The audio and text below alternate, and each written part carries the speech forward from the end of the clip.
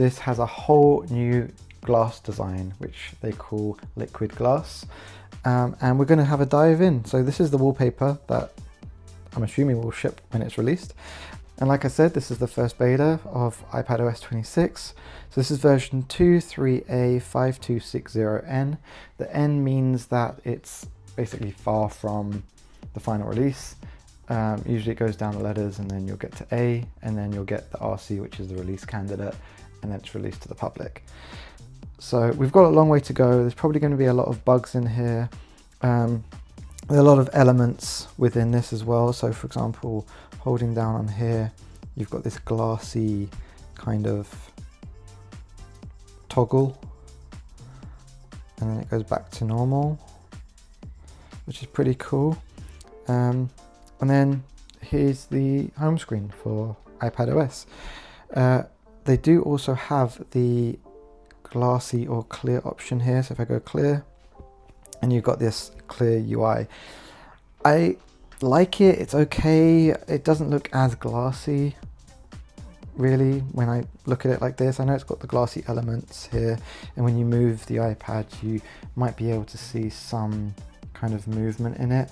It's not perfect obviously because it is a first beta, so those animation elements will change over time, but it's alright. I find it quite hard to read. It's not massively legible compared to when it's full color, but let's see how it changes throughout the betas.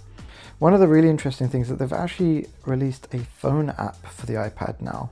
So obviously I'm not going to show the details on here because I've just got like personal contacts and all that stuff, but it's really interesting that, you know, up here you've got all your kind of most common contacts or your favorites, and then you've got kind of all the other numbers, missed calls, all the blah blah. I've got so many missed calls on here. Yeah, and then up here you've got a keypad, so you can actually you can dial from your iPad. That is part of Apple's continuity feature, which essentially allows you to use things cross-device, where essentially it's the thing that gets you locked into the Apple ecosystem, or one of the many things that Apple does to get you locked into the ecosystem. So there's a phone app on here. They've also added the journal app as well, where you can post your, you know, private journals about things that you want to write about, and put in how you feel in that particular moment. And then finally there's the new games app where it shows some of the games that you've been playing. You've got the arcade, Apple Arcade in there as well, with a whole bunch of the Apple Arcade games. Let me know in the comments down below if you do actually use Apple Arcade. Play together, so you can play with other people and invite friends and so on. So that's the new games app. One of the really cool features, and this is the one that both myself and a lot of people have been waiting for, is the new windowing feature. So you just need to grab this side toggle here and you just move in, and then you'll notice you have some buttons up here similar to what you have on macOS. You've got your close button, you've got your minimize, and then you've got your go back to full screen button. But on top of that, if you also hold this button, you can also choose if you want to move it to the left, the right, top, bottom. You can also fill the screen so it's full screen like an iPad. You can have it separated in 3 or 4. So let's try that now. Let's open up, let's say, the music app, and then I'll also open up the news app and YouTube. Let's go to a channel that I personally like quite a lot, this one. So if I hold on this option here and put 4, this will then move it into those 4 different windows. You can also overlay windows on top of this as well though. So if I want to say, for example, open Disney Plus on here, then I can, and now I've got Disney Plus open. I don't know how many total apps I can open on here. I've not really tried to max it out, but it's pretty cool that this is finally out.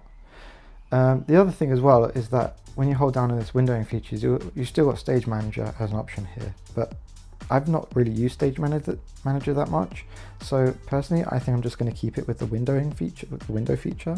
On top of that, using it with a Magic Keyboard gives you the option of having a mouse. So I'm going to attach this, and now you see there's a mouse, and it actually looks like a proper mouse, like you would see on the Mac. I haven't tried macOS 26 yet, so I don't know if they use, I doubt they use the same mouse, but it'd be cool if they could actually change that up.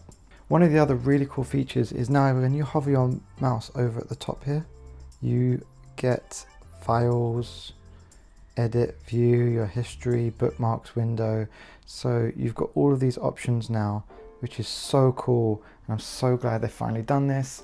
It's like that combination of Mac and Windows is finally here, and I'm all for it. I am super excited for it. Yeah, so I really like this. It's really cool. There's so many little subtle elements, like, you know, when you move this down, that windowing, glassy kind of effect that you get on here, I just love it. I think it's so cool. I could play with it all day. One of the other really nice things that I like here is the new spatial feature in Photos. So if we go to Photos app here, you'll see this button here, and you just tap it, it will scan the image, and then basically turns it into a 3D image, which looks so cool. It doesn't work on all images, so I have tried it on some animated ones. So for example, this one here, and you can see it doesn't work as well. But then when I've tried it on, say, this one, it works very well. So it's not perfect, you know, it's hit or miss. It's very good when you've got like a foreground kind of and background kind of image, so something like this. And then, however, I have found that when you add it to your wallpaper, once it's generated the image, it does sometimes blur the top a bit, so it's not always perfect, but it does a good job. So that's the first look at the iPadOS 26 Beta 1 with Apple's liquid glass UI. Let me know what you think of the UI elements as well, and the new features that Apple's added.